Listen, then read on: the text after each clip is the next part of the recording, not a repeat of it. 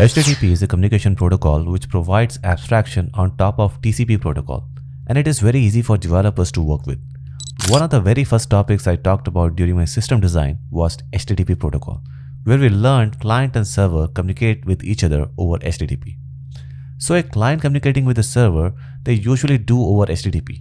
Now when we think about this client-server communication over HTTP, we assume or expect this communication is private or secure. In other words, we would expect that any message sent from a client to server over HTTP or a server to client over HTTP would be private between them, because they can be sharing sensitive information. However, this would be an incorrect assumption that their communication would be secured by default. A malicious actor who is well trained or who has access to correct tool can actually hijack this communication and may intercept the underlying IP packets that are being transferred between client and server. Meaning, the malicious actor can read or understand what client and server are talking about, or in some cases, it can alter the communication between client and server. In any case, this is breach of privacy of security. A malicious actor or a third party intercepting the communication between two other parties that is expected to be private is also known as man-in-the-middle attack. It is a well-known occurrence in the field of security. It is usually written by its acronym MITM attack or man-in-the-middle attack. This is at the core what we are trying to solve with security. Now before moving forward, a quick disclaimer. Unlike most of the other system design concepts like storage, load balancer, caching, it is almost certain that you are not required to know much about security. However, it is in your best interest to familiarize yourself with high-level understanding of security, because system design interviews can go in many directions, and it's quite likely that you might start to have a conversation with the interviewers that leads to some topic on security. So, having a decent high-level understanding on the building blocks of security will help you to confidently design your system. Okay, so by now you are clear that when you got a client and server communication over HTTP, their communication is not secure. And most of you might have already guessed that we need HTTPS for the connection to be secure. But before jumping into HTTPS and how it works, we have to define or understand what is encryption, because encryption is a key component to the secure aspect of HTTPS. Let's say a client is sending a simple message hello to the server, and it doesn't want anybody else except for the server to read that message. And so we would somehow want to hide or obfuscate the message, and that is where encryption comes into play. The idea behind encryption is you somehow encrypt the message, meaning you turn it into a random string of characters or some form of data that is no longer legible, and that the encrypted data should be able to be decrypted only by the particular party, in this case the server. So in this case, when the client sends hello, you encrypt it somehow into some random string that no one can understand. And then the server can decrypt that random string of characters, and decrypting it would return an underlying message hello. There are two types of encryption, symmetric encryption and asymmetric encryption. Let's look at them at high level. Symmetric encryption is an old and best known technique. This is the simplest kind of encryption because it involves only one secret key to encrypt and decrypt information. You may think of a key as a secret like a password used to encrypt and decrypt information. Symmetric encryption uses a secret key that can be either a number, a word, or a string of random letters. It is often blended with a plain text of message to change the content in a particular way. The sender and the recipient should know the secret key that is used to encrypt and decrypt all the messages. So imagine I got a key, say a string foobar, and then I use a special symmetric key algorithm using that key string foobar, and the only way that data can be decrypted is using that key foobar. Generally, symmetric encryption uses AES or Advanced Encryption Standard, which is a specification and describes a symmetric key algorithm that relies on single key. One nice thing about symmetric algorithm is that it is very fast because it relies on just one key. And the main disadvantage of the symmetric encryption, that is all parties involved, in our case the client and the server, have to exchange this key used to encrypt the data before they can decrypt it. This is usually fine when you want to communicate with a friend and you may just decide to share the key in person. But when it comes to client and server communication, how do the client and server establish a common key? That key has to be shared, and in order to be shared, that key needs to be shared over security communications channel. Otherwise, you can still end up with MITM or man-in-the-middle attack. Okay, so now let's talk about asymmetric encryption. Asymmetric encryption is a relatively new method. Compared to symmetric encryption, it uses two keys to encrypt information, a public key and a private key. A public key is made freely available to anyone who might want to send you a message, and the second private key is kept a secret so that you can only know. It is designed in such a way that a message that is encrypted using a public key can only be decrypted using a private key, while also a message encrypted using a private key can be decrypted using a public key. As the name suggests, the security of the public key is not required because it is publicly available and can be passed over the internet. So in our case, if a server has the private key, it would be the only entity to decrypt the messages of the client. Asymmetric encryption basically eliminates the need to share the key by using a pair of public-private key, which is why it is mostly used in our day-to-day communication channels, especially over the internet. RSA and PKCS are one of the popular asymmetric key encryption algorithms out there. Now this all brings us back to HTTPS, or how do we make HTTP secure? Because like I said, the S in HTTPS stands for secure. So here I'm gonna walk you through something known as TLS handshake to understand how symmetric and asymmetric encryption come into play.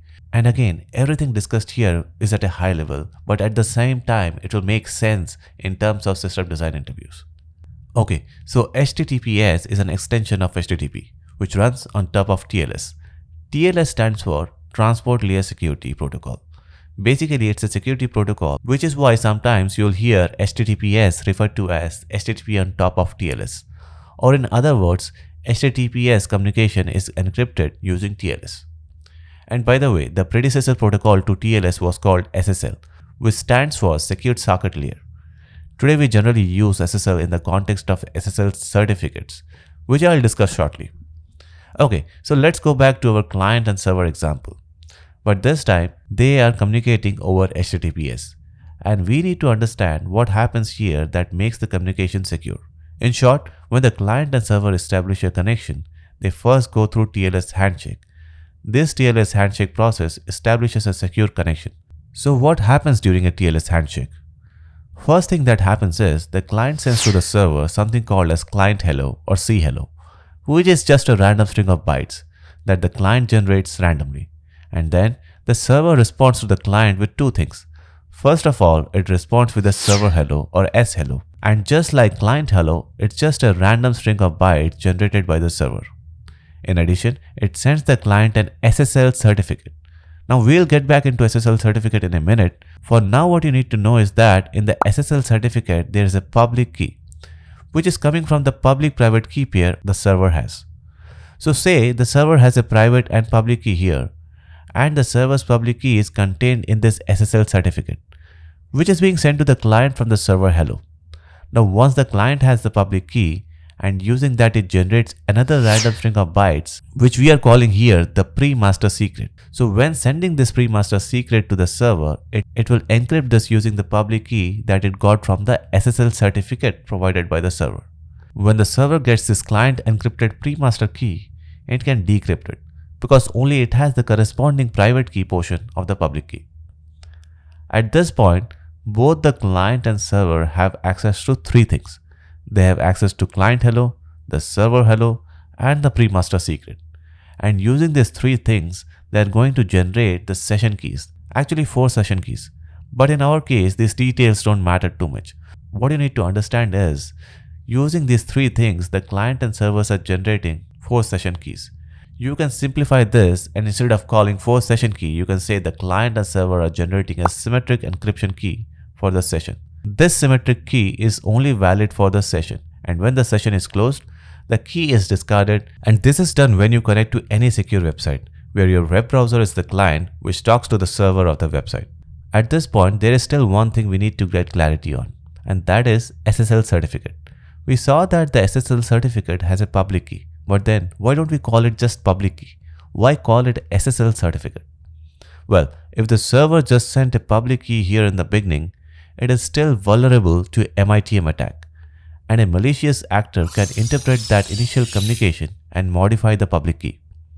So the client might end up having the public key of malicious actor, and it will encrypt the pre-master secret using the public key of the malicious actor. The malicious actor can then be able to decrypt the pre-master secret and basically the entire communication channel is hacked at this point. The problem here is how the client knows the public key that comes from the server is of the server. In other words, how the client can trust the server who the server claims it is. This is where SSL certificates come into play. SSL certificates are granted by trusted third party called a certification authority, or in short CA. A certification authority or CA is a trusted organization that verifies websites and other entities so that you know who you are communicating with online. The certification authority can be non-profit or for-profit organizations such as Let's Encrypt or DigiCert. So if you type google.com in the browser, with few clicks you would be able to see certificate authority. The certificate issued by the certification authority is a digital item. It contains the public key of the server. It also contains the name of the entity that owns this public key, that is the server name, and some sort of assurance that I am a trusted third party and the certificate authority, and I am assuring that this public key belongs to this server, and this SSL certificates prove that this server is who they say they are. Now, this all information will be signed by the private key of the certificate authority itself, and the client, in order to verify this digital signature, the client will use the public key of the certificate authority. To clarify, we have talked about two public key private key pairs here. One public key private key pair is of the server we discussed earlier. Here we are talking about the public key private key pair of the certification authority itself. The certificate is signed by certification authority's private key, and the fidelity of the certificate can be verified by the client or by any client just by using the public key of the certificate authority. And since the certificate authorities are well-known trusted third parties, most browsers such as Google Chrome or Firefox that we use will already have the public key of all these trusted third-party certificate authority stored, such that it can verify all the certificates the browser will be getting from various websites. So, when you type a URL on the server, if the site is not running on HTTPS, Chrome or any modern day browser will flag that website as insecure. Since we have been talking about so many keys, things can get really complex. So here I would like to reiterate the entire TLS handshake one last time. So let's begin.